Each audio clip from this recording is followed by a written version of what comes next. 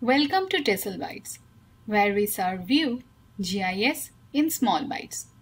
Today, we will be covering how to create a hillshade image from a digital elevation model using ArcGIS Pro. In this video, I will discuss what is hillshade, how to create the hillshade image, and how to use it in combination with slope data for better visualization. In this exercise, I am using the 1 meter DEM digital elevation model data from the mountainous area of northern West Virginia. Let's zoom into this layer.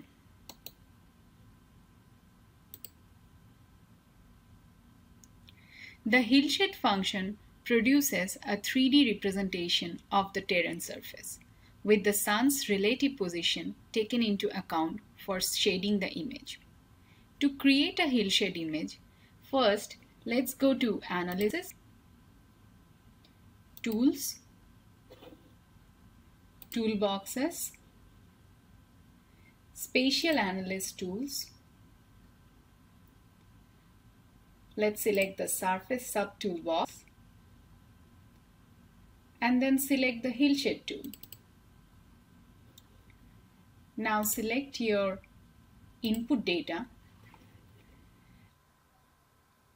and then select your output location and a name for the resulting image. These two parameters, azimuth and altitude, let us manipulate the position of the light source. Azimuth is the sun's relative position along the horizon. It ranges from 0 to 360. And altitude is sun's angle of elevation above the horizon. It ranges from 0 to 90 degrees. Value of these two angles depends on the nature of the studied surface. In this case, I am going with azimuth 315 and altitude 30.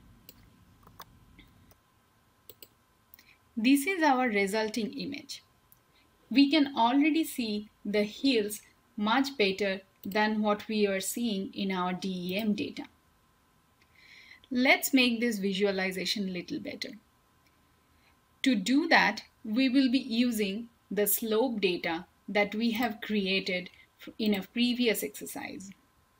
Now, if we make this slope layer 50% transparent, to do that, go to Appearance and make it 50.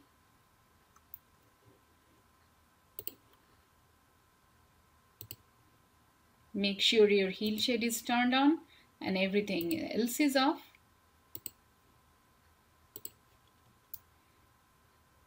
We can see the terrain surface looks much better.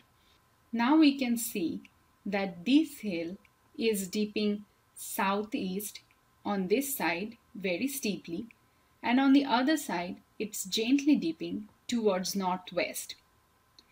Just to validate our data, we can compare it with the aspect image.